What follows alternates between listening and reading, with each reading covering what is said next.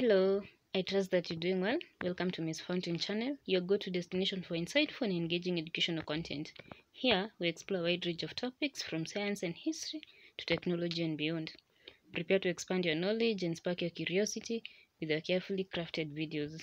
Subscribe now and join us on our journey of discovery. In today's session, we're going to look at forensic serology.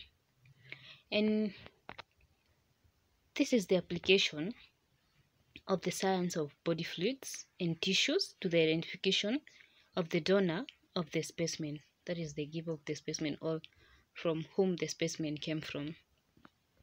It incorporates the analysis of blood, saliva, seminal fluids, fecal matter, and vasculation, and their relationship to a crime scene. Criminal cases include murder, suicides, traffic, and other accidents, and civil cases including cases of paternity and maternity disputes, inheritance, etc. All of them involve forensic serology at some point in the investigation. Questions addressed by forensic serology. The first one is, what is the identity of the tissue or fluid? That is it blood? Is it fecal matter? Is it saliva? etc. The second one is the sample human or animal? And if it's animal, what species is it? The third question is, if human, what group? That is maybe looking at the ABO blood group system, the DNA profile, the secretor status, etc. And it's important to note that 80% of the world's population are secretors, and this implies that they secrete their antigens into all their other body fluids.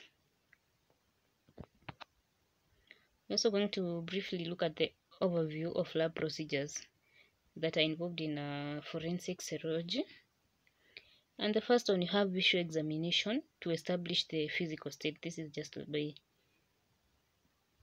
using naked eyes of these were the forensic expert, just uses their naked eye without going deep, because they are just looking at or establishing the physical states. Then you have microscopic examination. This is where a microscope is used. At some point, maybe hard lens are used, etc.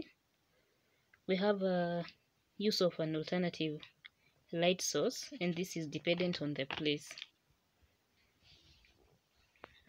Then you have textile examination of clothing materials for items which may not be visible, like maybe semen, saliva, tears, etc.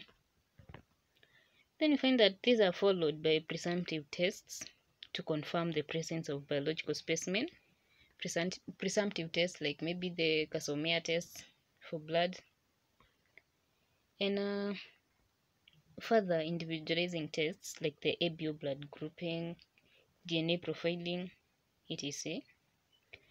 In our next video, we're going to look at some of the presumptive tests and the confirmatory tests for the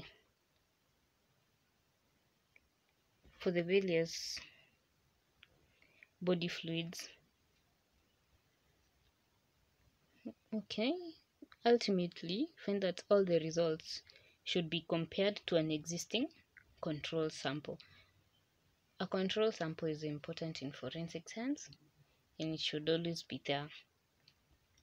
So that is basically a brief introduction of forensic serology, where we defined what it is, why it can be applied, the questions that it seeks to answer, and the procedures, some of the procedures that are involved. Thank you for joining us. We hope you've gained valuable insights and knowledge from today's video. Don't forget to subscribe for more enlightening content. And remember, learning never stops. Until next time, stay curious and keep exploring.